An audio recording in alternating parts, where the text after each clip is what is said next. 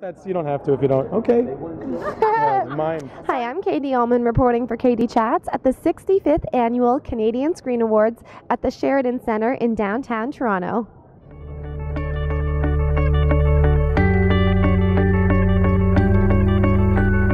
I'm here with Ennis Esmer. Hello. What are you most looking forward to for tonight's festivities? Well, you know, it's exciting in general that there's going to be. I mean, like, we already saw Calm Fiore. We already met him.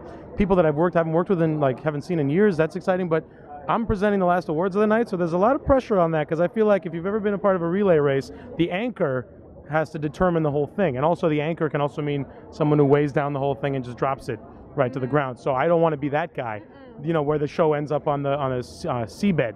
That's not. I want to be the guy who just wins the gold at the as the anchor, you know, because I don't know if they're actually doing a baton thing this year because they did one last year, got a little messy, but that's the thing I'm personally most excited for. And Best International Drama, I get to announce Absolutely, that. that's Isn't that fun. exciting? Yeah. Absolutely. I also think I think the listener got nominated for like 100 awards tonight, so Yeah. I'm just excited to just reel in all that hardware. Great, and Yeah. you're also in Sex After Kids. You play the role of Ben. Wow. How does it feel to have had no, it's not that. yeah?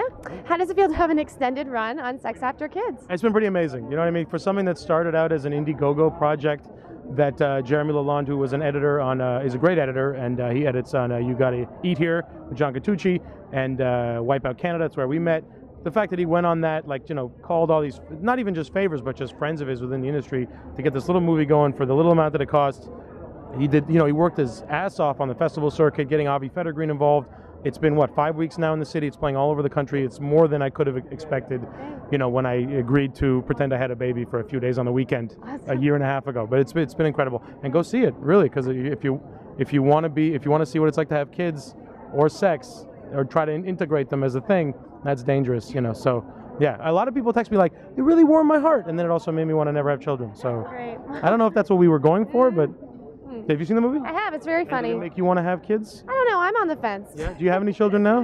No. Okay, because that would have been bad if you're like, well, I kind of regret the kids I already have. Well, If you want to take them off my hands. well, thank you so much on that Thank you so note, much, and have a great time tonight. What do we do? I shake. You're Oh, sorry. very like a. I was Thank you. expecting like a fist pump. Oh, sorry. We'll cut around all that. I'm slow. We'll be right back.